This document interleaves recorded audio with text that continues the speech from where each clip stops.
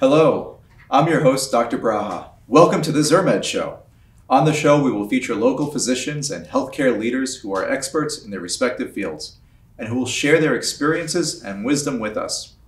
We cover a broad range of health topics on the show, and today we have Dr. Sudhanva Hegde.Chief of Cardiology and Program Director of the Cardiology Fellowship Program here at New York City Health+Hospitals South Brooklyn Health. Dr. Hegde, we have a lot to talk about today, so we're going to go right into cardiology, blood clots, heart attacks, things that people watching today are really interested in. But before we get into that, patients always ask, where are you from? How did you end up here? And what brings you to South Brooklyn Health? Thank you, Dr. Braha, and thank you for having me in your show. It's a great opportunity to talk about some of the wonderful work we are doing at South Brooklyn Health. I trained at SUNY Downstate and worked at Kings County Hospital. I've been working there since 2007. My primary area of expertise is managing patients with acute MI. So when patients come in with a heart attack, we are the team that's there to take care of them 24 hours a day, 365 days a year. We have a team that's built around focus first on preserving life, then on making them feel better and getting them home. I've been at Kings County and SUNY Downstate till 2021, and in Jan I joined the South Brooklyn Health, and I've been here and been instrumental in building our primary PCI program, which is whenever patients have chest pain, they are brought to our hospital by the EMS team, and then we get involved in immediately taking care of them. So we've been successful. In the last 2 years, we've done numerous cases, have some incredible saves, and we are very excited to bring this program to a large community of people where timely management of heart attack is vitally important, saves lives, and it's an incredible service that we can provide. Yeah, I think for the viewers today, Dr. Hegde is maybe playing down a little bit of what he does. I was a resident in Brooklyn at a center that took care of heart attacks, and doctors like Dr. Hegde are waiting at the door when someone arrives having a heart attack. And the team you have is specially trained, particularly for one type of heart attack where the large vessels of the heart are blocked. And unless we unblock them, something terrible can happen to them. So tell us a little bit, we want to go through the word soup of heart attacks here. There's something called STMI or STEMI, where there's a change on the EKG that tells the paramedic or the EMT or another doctor there's a blockage in the heart, and your team is waiting for this 24/7. Tell us how you treat this incredibly dangerous type of heart attack. That's very true. The ST elevation MI is an critically emergent situation, and the city has a wonderful service where the FDNY will recognize this EKG and immediately transmit the EKG to the nearest hospital. And we happen to be the nearest hospital for almost 800,000 people. So we are a very busy center with a huge experience, and combined with my own experience in the past, it's been a wonderful journey to manage these patients. In general, what happens is that once the EKG shows these changes that are suggestive of a large vessel occlusion, it gets immediately transmitted to the hospital. The hospital immediately activates us, and we are ready to take care of the patient. And all of this is coordinated coordinated with the team, with the ED, and with us.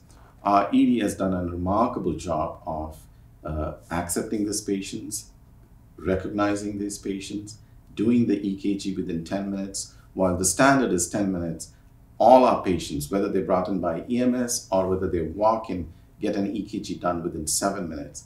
Now that's a fantastic achievement given that all that is required for the patient to come into the ED. So I would urge people who are listening to us to be very aware that when you have these symptoms, it is important to seek help. And it's important to seek help by calling EMS, especially when you have symptoms of chest pain that doesn't go away within 3 to 5 minutes. It's important to seek help through them. And I stress upon calling EMS in these cases is because when you have a heart attack, some patients become what we call as electrically unstable. And you could have an arrest because of your heart going into an electrical dysrhythmia, which requires an EMS personnel to be immediately available to you to defibrillate you. So even if you're close by and you think you can just drive there, it is safer to call EMS, have them bring you in. Should there be that low risk of you having that event, they are well equipped to manage you. Again, I say this in patients with a heart attack, it's important to make it to the hospital, it's important to preserve life, it is important to be in the right hands. EMS are the best equipped people to manage this. Yeah, you bring up probably the most important point of heart troubles and chest pain is early notification. Correct. Right. So if somebody watching today, what Dr. Hegde is talking about is that, if we have chest pain or chest discomfort and it's not just a fleeting sort of burp or a heartburn that comes and goes over the course of a minute or so, we have to start worrying, is this a heart attack coming on? Because the earlier we intervene as physicians in a heart attack, the better the outcomes. Time is heart. Time is heart muscle. Yes. And so notifying the EMS allows somebody with specific training to do an EKG in the living room and then have that sent immediately to a doctor like you where they can see a heart attack is going on. And EMS will bring you to the closest center where someone like you, a hero like you, is available to do a percutaneous intervention. Percutaneous meaning a needle through the skin where you can get a wire up to the heart and open up the blockage. That is true. Tell us the meaning of this PCI, percutaneous intervention. What happens when you recognize somebody with this type of a heart attack and they're there and you're waiting there for them? How does the process go where you bring them to your lab and open up this vessel? Tell our viewers a bit about this amazing technology. Right, and that process itself has evolved. Maybe about 10 years ago, we used to do most of our procedures through an access in the artery in the leg. Nowadays, we do this procedure through an artery in the hand. That in itself is remarkable because once the procedure is done, for some people, you immediately sit up and in half an hour, you can have a lunch or breakfast. And it's a completely different experience. So have a heart attack and then get lunch. Yeah. Well, if they do very well, and some people, if they come in early, they do remarkably well. Yeah. The whole landscape of MI with immediate relief of that obstruction in some patients is remarkable that we see the difference in care. And that's been able to happen because we have newer catheters, softer catheters. Technology has advanced that process that allows us to now do it through the hand. So it's remarkable. So we, I would say in over 90% of our cases, and whether it be a regular case where we are looking to see if someone has a heart block or someone's has been having chest pain and what we call as non-ST elevation MI, where we suspect there is a heart attack, but we don't see the EKG changes of those heart attack, or it would be an acute emergency. We all do them through the hand. We are a center that does 90 to 95% of our cases through the hand. Now we do get extremist case where patients are collapsed and have had an arrest in the field and are what we call as in total failure, where the heart has just given up and they are in cardiogenic shock. Where the blood pressure is extremely low. In such cases, we do it through the groin because we now have technology to support the heart. We have two technologies that can help the heart unload. One is called as an intra-aortic balloon pump, and the other is an axial pump called as impeller device. Both of these are larger bore catheters that require a larger vessel to insert through. And they can help unload the heart and rest the heart so that the heart can recover. So as I said, the key again becomes seeking that initial help. The earlier you come, the better we can manage, better we can understand your problem.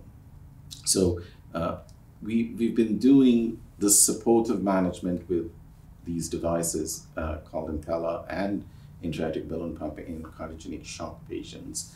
And we have had some incredible saves. We've had patients who have arrested in the field for about 35 minutes, brought into our hospital, unconscious. We've taken them to the lab, taken care of their problem, and they've recovered and walked out of the hospital.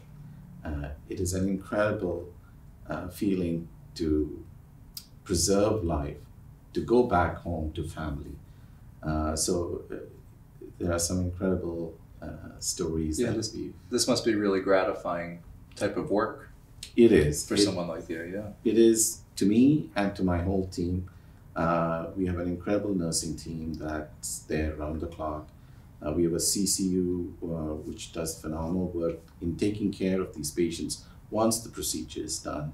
They are monitored, managed, and their care is coordinated with the primary care team as well as outside cardiologists. We have patients who have private cardiologists on the outside. So we coordinate this care with them. So when they get discharged, their cardiologists get to know about their care. They can continue their care with us. We welcome them. But if they have someone who they've established care, we welcome them to follow up. When it comes to the care, obviously there's the immediate period of time where the patient called the ambulance. They arrive at your hospital. Your team is there to open up the blocked vessel. And as you mentioned, the cardiac care unit, the critical unit for cardiac patients is here. There's a whole team that goes to take care of the patient. And then for days and days beyond, they may need true care. We talked about this balloon pump, yes, which you insert through the groin and increases the blood flow to a heart that isn't pumping well. Correct. And devices that help get the heart back into shape while the patient recovers from this heart attack. What is the prognosis? I know you have some incredible stories of recovery, but for patients who come in here and they have a heart attack, in general, what is the prognosis for patients who undergo an intervention like this? What should they think about, or what should they know about the process of being treated for a heart attack and what the outcomes might be? They do very well. If you look at MI mortalities, you can look at it. The data is anywhere between 6 to 10%. And it can range in different regions depending That's on pretty where, high. Right. 6 to 10% chance of not making it. Having said that, it also is regional variations in this. But with the advent of access to primary PCI, a lot of that is changing. You can see the overall mortality drop down to 1 to 2% now. That's with your intervention, the PCI, for the viewers, the intervention where they put the needle through the wrist or through the groin. Groin, yes. The mortality rate's down to 1 to 2%. Our own mortality in the 2 years that we've done is less than 1%. So it is remarkable that with timely treatment, you can dramatically reduce the risk of dying. So it truly comes down to preservation of life in some cases. The one area where the mortality remains very high is the cardiogenic shock patients. They are where a large area of the heart is at risk. Cardiogenic shock, meaning the heart itself just doesn't beat effectively. That's correct. Right. And the pump itself is now severely compromised. In those groups of patients, the mortality remains pretty high.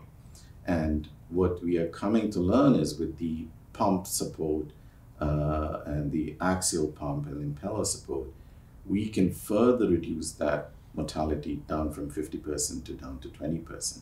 Now, that's a remarkable achievement because it's been a long time where the mortality in that subset of patients has been high for a long period of time.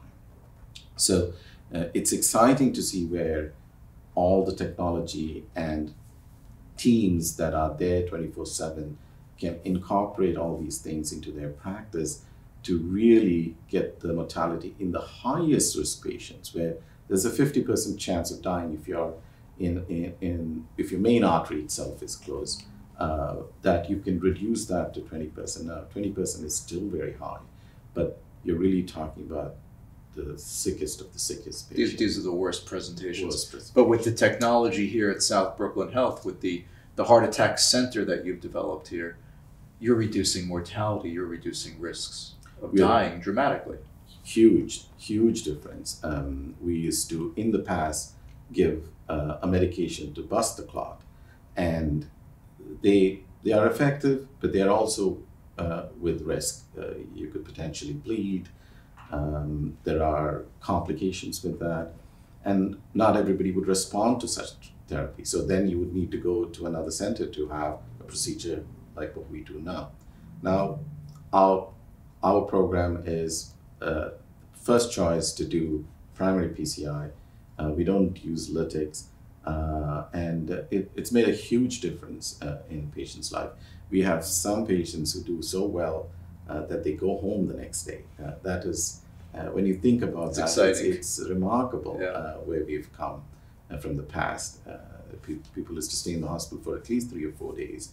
Nowadays, they come and, sometimes patients in the evening tell us, I want to go home because they feel that, well, so we have to say, no, stay 24 hours, let's see how you do. So earlier they come, the greater the chance for us to rescue most of the heart muscle, and people do very well. What has also changed is in the post-MI stage, where some patients get heart failure, we now have a wide range of medications that we can now deploy to control the symptoms of heart failure and keep them out of the hospital. So medications have also changed in terms of managing the post-MI complications. And luckily, in majority of the cases, we don't see a lot of the post-MI complications that we used to see in the past. With restoration of flow, or in opening the artery quickly, we've dramatically reduced the post-MI complication, which is equally important. It's you have to survive and have a good quality of life. Surviving is the first challenge, but once you do that, you want to have a good quality of life. So these procedures have not only decreased risk of dying, but they have also decreased the risk of having subsequent poor outcomes with a heart attack. Right. So if you're watching today, to our viewers, any symptoms consistent with a heart attack, chest pain, trouble breathing, you call an ambulance. And as particularly in this area, you're responsible for 800,000 people in this area of Brooklyn that may end up meeting you one day, and you may save their lives. So I think the message I got listening to you is the technology is here at South Brooklyn Health to stop a heart attack in progress, to restore life, preserve life, and help our viewers carry on with life. But the first step is you have to pick up the phone and call 911. Correct. Get here quickly. Some people may say, I don't want to sound like a worry or a hypochondriac, but there's no shame in this. If you feel chest pain, call. Yes. Don't be ashamed. Don't worry. If it's not a heart attack, better safe than sorry. Better safe than sorry, and don't second guess it. If the symptoms are something that you've not had and it's there, get checked. You'll get out of the hospital in half a day. We have rapid tests that we can deploy. Get an answer within 4 hours, and we can send you home. Carry on your way. It wasn't a heart attack, right? Yes. So incredible. We have a little bit of time left, so let's focus. We talked about heart attacks and how you can intervene and stop a heart attack in progress and restore blood flow. Let's talk a bit about the lungs, because the lungs can suffer from blood clots. We hear about this quite a bit. Things that we call DVT, or deep vein thrombosis, clots in our legs. They can come from other areas too, but most commonly from the big veins in our legs, especially after sitting in a car for 8 hours or on an airplane for 12 hours. And for people who are at risk, say with cancers and other issues, they can develop these clots. They jump around through the veins and end up blocking blood flow by the lungs, and people can die of this. True. And you are also on the team of heroes who can stop this process. And this is called a pulmonary embolism. Correct. Tell us a bit about what a pulmonary embolism is and how here at South Brooklyn Health you are saving people from pulmonary embolisms. Thank you. That's a very important topic because, as you explained, it's essentially the blood clots from the leg that travel into the lungs and block the blood supply to the lung. But the impact of that is it has a huge impact on the right side of the heart, which results in patients having a drop in blood pressure because essentially a pump gets blocked. Unclogging that is the next step to do. And again, these are, along with the heart attack, these are the highest risk patients for us. So it's important again to seek help, get to the hospital. We have a CT scan that can be done and we can make the diagnosis immediately.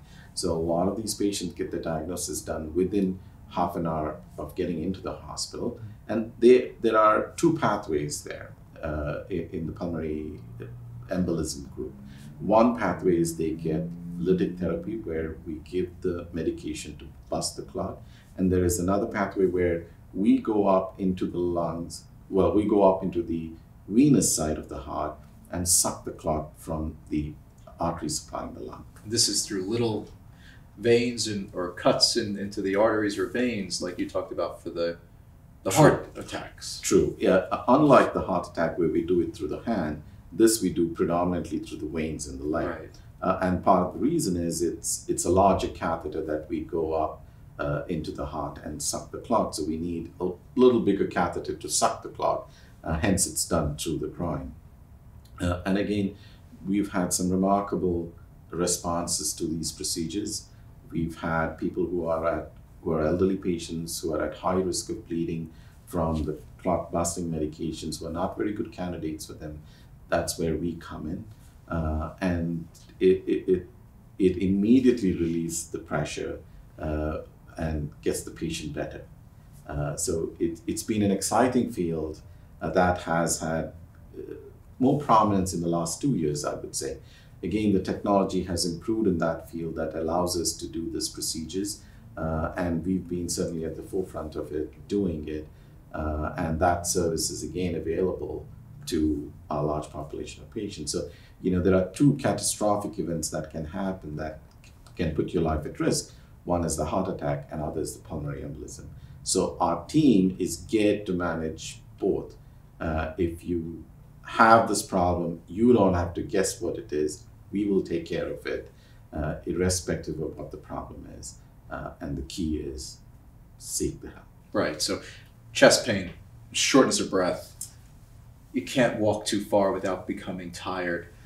Sudden onset of these symptoms that isn't going away. This is when our viewers need to pick up the phone, call 911. And for a large portion of our borough here in Brooklyn, you and your team is available to unblock a heart attack and restore blood flow to the heart.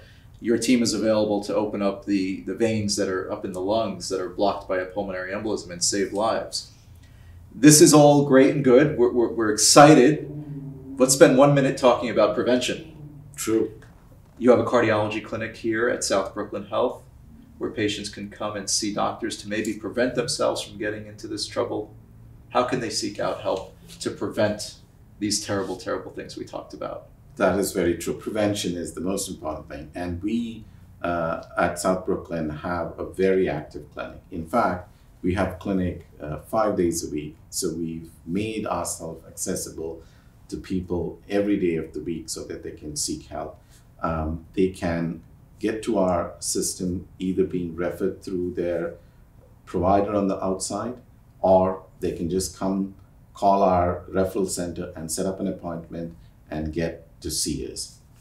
And we have, the reason we have 5 days a week is because not everybody can come on a particular day. So we've made it as easy as possible. We have 2 clinics in a month. That is a late clinic. So people who are working, who can't take off from work, can come to the late clinic and see us. So we've made it as accessible as possible to see us. Now, you can also reach out to your primary care provider and get some of the workup done if that's that's Yes, easier to do. We encourage all of our patients to have a primary doctor. True. That's the first step in healthcare here in America, is to have a primary doctor. If you're having cardiac symptoms or symptoms you feel that you need a cardiologist, your team is available. They gave me a phone number here. It's 718-616-5505. Correct. That's correct. That's our referral center, Yes. and that's a good number to have for the patients as well as for primary care providers. This is something that's important for all physicians out there, that we would like them to know what services we provide, and that they can reach us and have patients refer to us for any of these workup that they require. And that would be a good number to call to set up the process to make it easier. Dr. Hegde, this is exciting to have this. I live in this neighborhood. I feel safer after speaking with you. I know that if I ever have chest pain, I'm calling 911, and our viewers should too, and know of the advances that you have created here at South Brooklyn Health to save lives. So thank you for being here. Thank you for your interest in our show and your desire to become involved and educated in healthcare. I invite you to visit our website at www.zurmed.com. Check out our tools and connect with us on social media. You can also call us at 718-510-2103.